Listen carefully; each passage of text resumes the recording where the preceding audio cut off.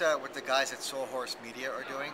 They're a little company in New York, and they have built out vertical sites that both do aggregation and curation.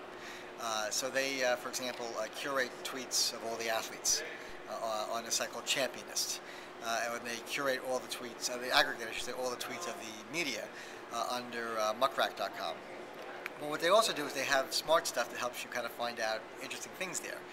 You can drill down by vertical, or you can drill down by, in the case of the Muckrack, by media brand, or you can see what's trending in the media right now.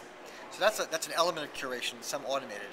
I also like human-powered. I like what Guy Kawasaki's doing with Alltop. That's kind of human-powered curation, saying here are the sites that I read and what they mean to me. So I think that we're just getting going with curation. I think we're going to see more of that. Some of that is going to be algorithmically powered. Other parts will be human-powered. But there's a lifetime of employment for editors right now. We need more editors, not less.